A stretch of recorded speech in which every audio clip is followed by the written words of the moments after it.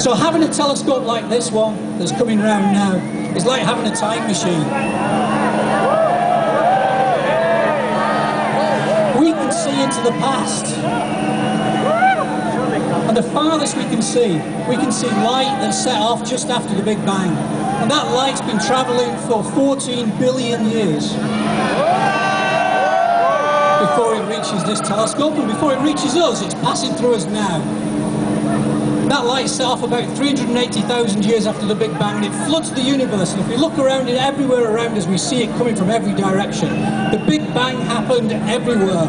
It happened as much in this field as it happened on the moon, as it happened on the far side of the galaxy. And we study the Big Bang, we use a spacecraft, we built bits of a spacecraft. It's called Planck, it's named after a physicist, not a lump of wood. And we sent it into space, and we sent it to a point 4 times farther away than the moon, and that's where it's sitting now.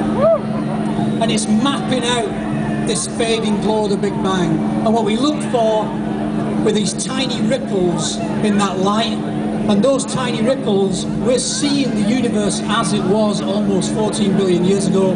Those ripples are the things that became the stars and the galaxies and that made the universe and that made us.